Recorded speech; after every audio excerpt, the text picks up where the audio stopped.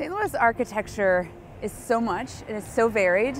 Well, the arch is super important because it is such a simplistic symbol of the birth of our country, right? And architecturally it's incredible because it was designed about 25 years before people think it was, right? Like it looks like it was built in the 1960s, but it was designed in the 1940s. So it was very forward thinking at the time, which makes it incredibly significant. So much more to St. Louis than the arch. So when looking at St. Louis architecture, it's kind of great to think about the idea that we just kind of pulled our city out of the ground, right? The clay for the brick, the limestone for the foundations, and the people that came here from all over the world to build our city.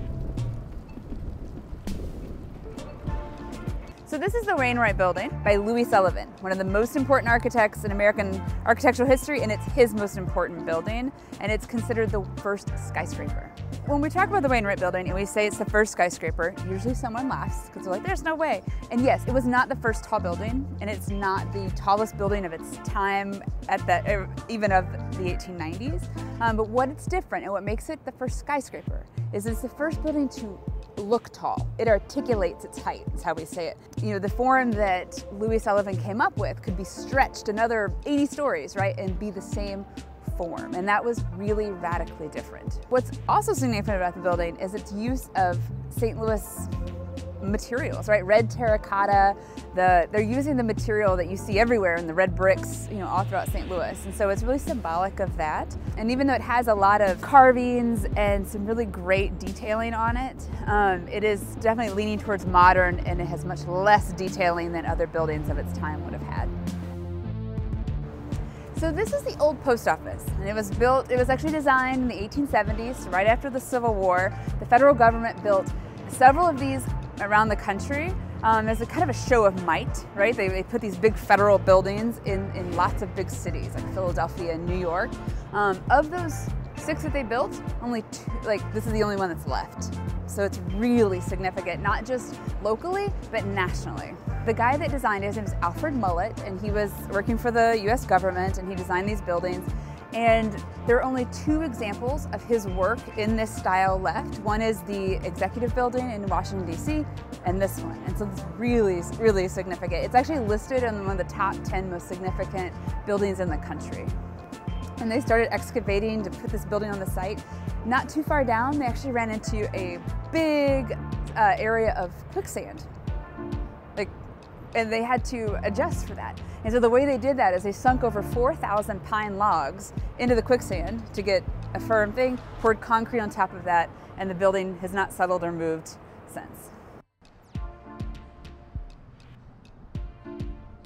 So we're at the Soulard Market, one of the most famous places in St. Louis. Everybody hears about it, but it's not a building that a lot of people know about. The actual history of it, how it got to be here, and it's a building with a huge history. This land was donated to the city of St. Louis in the early 1800s by Julia Soulard, who owned this land. She donated it with the caveat that it will always be a public market, which is why St. Louis has a public market still, all these years later. And it's considered one of the oldest farmers markets west of the Mississippi. Well, the original was just a bunch of people with horse carts. And then there were, you know, kind of a more ramshackle type structure. Also, the site that it's on, this was hit by a tornado in 1896. An F4 tornado swept through here doing massive damage, flattened the market, and the building that we have now was the building that was rebuilt after that tornado. 90% of Soulard is that great St. Louis red brick. And while I'm not quite sure where this brick comes from, it is interesting how it sits within the neighborhood and they used yellow brick, yellows and browns, so it does kind of set itself apart from the red brick of the neighborhood.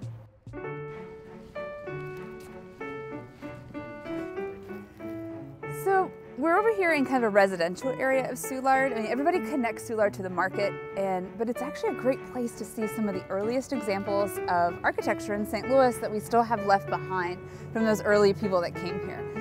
One of the great things about architecture in Soulard and seeing these homes is to think about what happened inside of them. I mean, these things, the buildings behind me predate the Civil War. So to think that, you know, all the changes our country went through, people were inside them talking about those changes, right? They were experiencing life, and all the changes we've seen in the modern era all happened within these walls. So most of the people in Soulard would have lived in multifamily homes like the ones behind me. There would have been several families living in different apartments. They're called flats. Some of them would have been, you would access it from the front, and then the other apartments you would access actually through something called a mouse hole. And this is a mouse hole. And this would have given the inhabitants of the building access to the backyard and to the upper floor apartments. And so I love to encourage people to just walk in the neighborhoods, even if it's not your neighborhood, walk it, look at the buildings, and think about the people that came, the people that built them. We have so many buildings built by hand, and look at the legacy left behind by those artisans. Don't forget to look up in your own city.